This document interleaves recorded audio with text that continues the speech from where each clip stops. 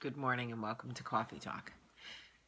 It's Coffee Talk Tuesday. Gosh, my days are all mixed up. Okay, so my necklace is traveling around my neck here. It's like killing me. It's my Jersey necklace. I'm thinking of everybody in New Jersey. There's a crazy fire in New Jersey that is burning out of control. At least it was last night when I went to bed. I think I heard like 1,000 acres of the pines have been burned. So I'm thinking of my home state, praying for all the firefighters up there. So I got an email from a woman who said, "You may not remember me, but I met you in an airport in Los Angeles about 8 years ago." And I immediately knew who it was. What a small world it is. So I have to tell you this story. So I am in Los Angeles airport. It's packed. It's like 6:30 in the morning on a Monday, which is legitimately the worst time to be at LAX. So I'm waiting online to check, like, I don't know, check in or my bags or something. I was weighing my bag maybe. And there was like lines of people behind me to check in. And I hear like this sniffling, and I turn around and there's a woman a few years older than me crying in line, but like the saddest cry. Not like crying because she's angry at somebody, crying because clearly her heart is breaking. So I look at her. She won't make eye contact with me. I look around at all the people online. No one's making eye contact with her. So I'm like, great. And I'm talking to the woman, and I say to the woman at Delta or Continental, whoever I was flying at the time, and I say, "Do you see that woman? She's, should I say something to her?" And the woman was like, "No." And immediately I thought, why my inner voice is suggesting that I extend myself to this woman. Why do I need someone else to like justify that for me or validate it for me? Why am I asking this woman who's now telling me no, not to utilize the human connection or extend kindness? She's saying no, my own business. But I tend to believe that if you are crying in public, it is everybody's business. Your heart then becomes everybody's business. So I step out of line, I step away from the counter, and I walk up to the woman who's in the front line, and I say to her, "Hey, you all right? You okay?" She won't answer me. She's just hunched over, sobbing. And I've seen that cry a few times in my life. This isn't like someone forgot to pack my lunch cry. So I put my hand on her, and her whole body jerks. And she finally looks at me. It was like she saw me. And I go, "Hey, are you okay? Are you all right?" She shakes her head no. So I go, "What can I do?"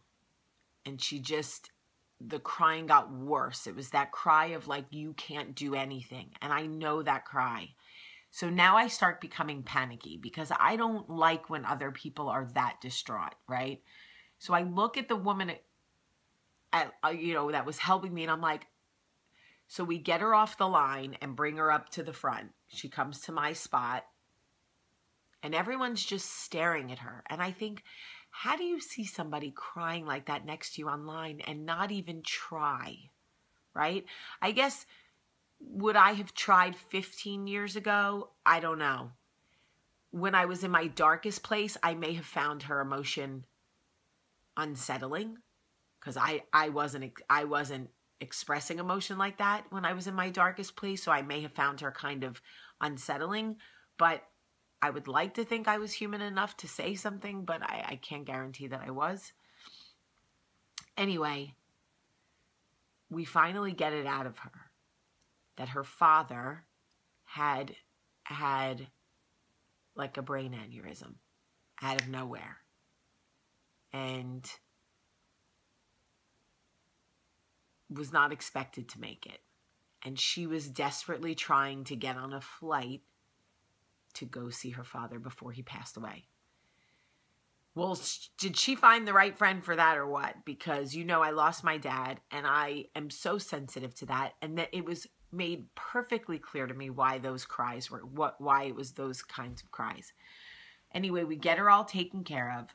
The gate agent, the flight, the whatever they call them, the ticket woman walks us to security, takes us through security, and I walk with this woman to her gate to make sure that she gets there. Which she does. And they make sure that she gets on the flight, and I hug her and say, you know, at that point I'm crying because I know the dad cry. I know that cry. And when other people cry it, I recognize it. I'm more sensitive to it. The way that I am in a restaurant when a baby cries, I'm like, who needs me to hold their baby so they can eat? I will. Anyway, long story short, I go to my gate, and of course my eyes are all puffy, and I'm telling some woman next to me, he's like, "You're right?" I'm like, "See?" So we start talking about the human connection, and I explain what happened. And she's like, "Oh, you're a good soul." I go, "Really, the sad part is that should be the norm. It should be the norm where one of us is distraught or needs help in the way that I was sending up, you know, a red flag in Babies R Us 8 years ago. And Scarlett stopped to help me. And it's one of the greatest love stories ever told between two women.